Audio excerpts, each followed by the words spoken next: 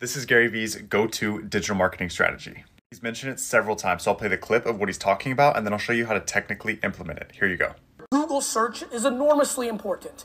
There is an ad product that Google allows you, which is somebody searches on Google something, but then on YouTube, you have the ability to do a pre-roll video based on what they search on Google. To start, let's open up Google Ads. Tap Create a New Campaign, select Video, scroll down to Audiences, select Custom Audience.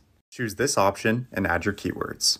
Do you want to upskill or change your career in 2021? The UK government has just released over 1,000 hours of free online trainings. It includes everything from coding to graphic design to business leadership skills.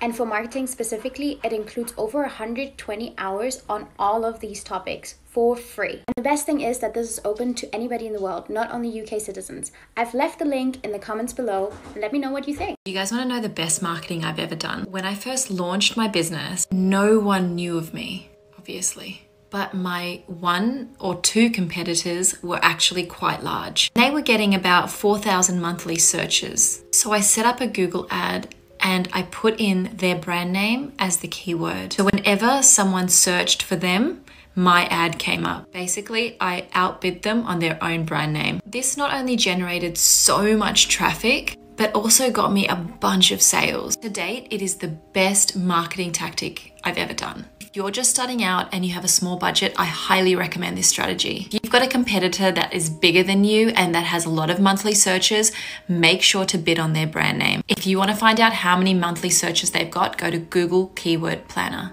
This is how I got mentioned in Forbes twice by sending a single email.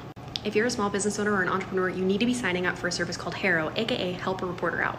HARO is a completely free service that journalists use to say that they're looking for sources to talk about a specific subject for an article that they might be writing.